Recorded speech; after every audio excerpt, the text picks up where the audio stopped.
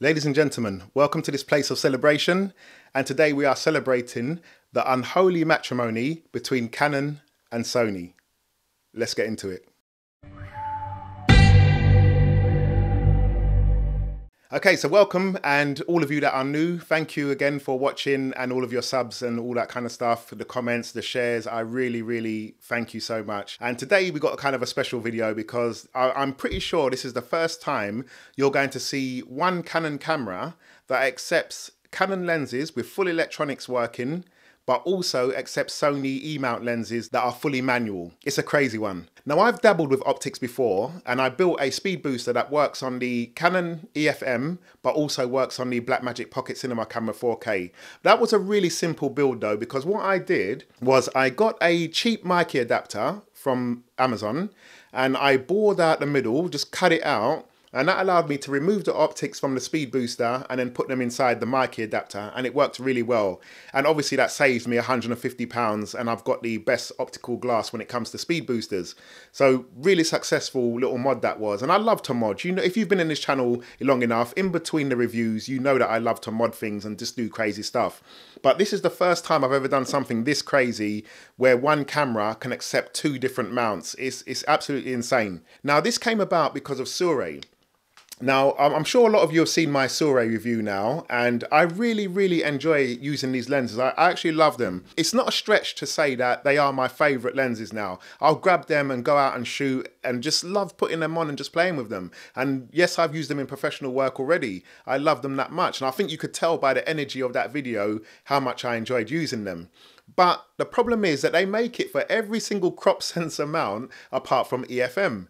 And I understand because EFM is dying, you know, no one's really using it anymore. Not that many companies are bringing out lenses, and even Canon themselves are moving their crop sensors to RF. So I do understand. The issue is though, is that the eosm, which a lot of people still use, and they run magiclantern on it. It's a smaller camera than this. I'll put a picture up. This is my own build, my own design, which I made with a friend of mine called Tom. And I can't stop using EFM lenses because I love this camera. I still use it for a lot of things.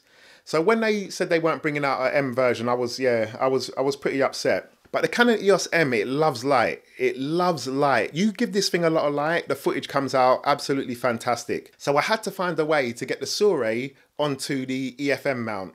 Now, Sure have a set of anamorphic lenses. You've probably seen them. I think there's a 50, an 85, a 24 and a 35. And those mounts, some of those mounts are actually interchangeable. So if you have an E-mount lens, you can actually just screw off the mount and then screw on an EFM mount. So some of them are interchangeable. And that was the route I was going to go down. But that causes a few problems because the interchangeable mounts don't work on every single lens. They don't work on the 50 anamorphic, for instance. So I didn't really want to spend the money, and also I didn't really want to be changing mounts when I want to go between my Sony and my Canon. So the only option that was left was to design a mount that can take EFM lenses and take Sony lenses. And you're probably thinking that's impossible, but it's not. If you look at the flange distance, which is the distance between the sensor to the end of the mount where the lens attached, they're both 18mm. So as long as you can mount the lens, you should have no problem with infinity focus, close focus, or anywhere else in between. And that was amazing. So one night when I couldn't sleep, I just got up and then started hacking away, you know, and then I actually managed to make it work. And you're probably thinking there's no way that this works, but let me show you. So here I have a Sony FX30 with the E-mount Sure on there. And here I have the Canon EOS M Lite with a 10-18, and it's got a Mikey EFM adapter, okay? So with the Canon, everything works. The electronics work, the aperture works, you know, the focus, everything works. But my goal is now is to put the Sony on there, and I'll be able to use manual lenses. So I'm gonna take off this E-mount Sure off of the FX30, and then put it directly onto the Canon EFM mount. Turn it until it locks. So that's locked now, and then now we've got a E-mount lens on a Canon body, and it works absolutely fine. And this is absolutely crazy. I'm telling you, this is nuts. Now, you wouldn't be able to get Sony electronic lenses to work, but you can get CINE lenses that are made for E-mount to work no problem.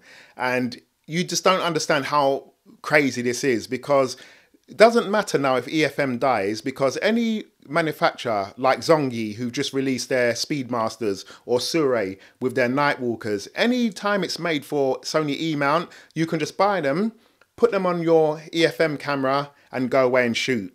You will never lose money on your lenses that you've bought, because E-mount is always going to be in demand.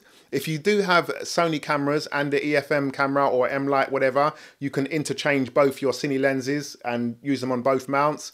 There's so much scope for it. You could possibly even use a micro four thirds to Sony E adapter and use micro four thirds lenses. This is a massive, massive deal.